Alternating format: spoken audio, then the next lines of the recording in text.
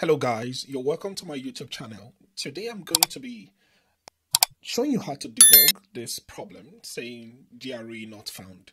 How do you go about it and what causes this error message?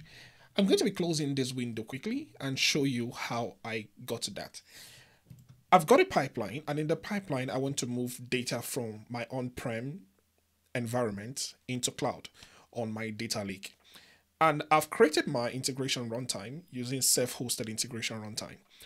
And because of that, I'm getting this error. And if I should debug this again, everything seems fine. The source is fine, the sync is fine, but I keep getting this error telling me that GRE is not found. What leads to this error and what causes that? Just allow this to run quickly. You can see I've gotten that error again. And what causes this error about GRE? Luckily, there's a Microsoft documentation that tries to solve this problem.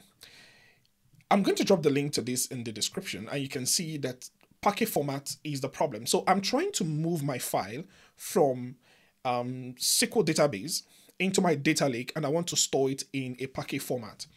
And this is the folder I want to store my data. And I'm having that problem because there is a conflict in the parquet format, moving that and changing it.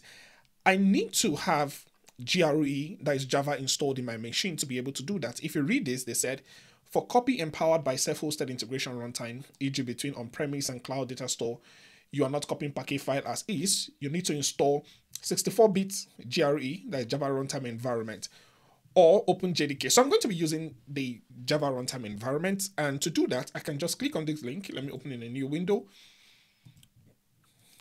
Click on this. I'm going to be downloading Windows Offline 64-bit.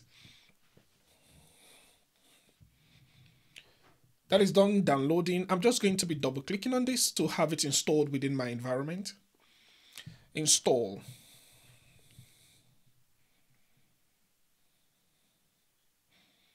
And when this is completed, I can go back to my ADF and run my pipeline again, and this should be fine.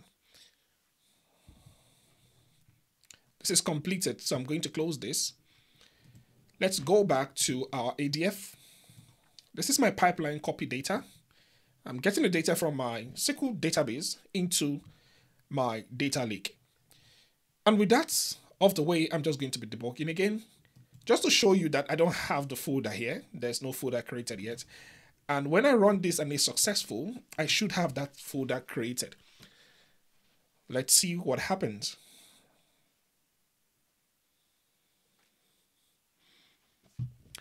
It succeeded. And what it means is that I should have my folder within my data lake. So let me refresh this. I go to tutorials and it shows me that my new folder has been created. And this is the data that I copied from my SQL database to Azure. You could just do that and follow this same explanation and have that installed, the GRE within your environment, and it should be fine. Thank you. See you in my next video.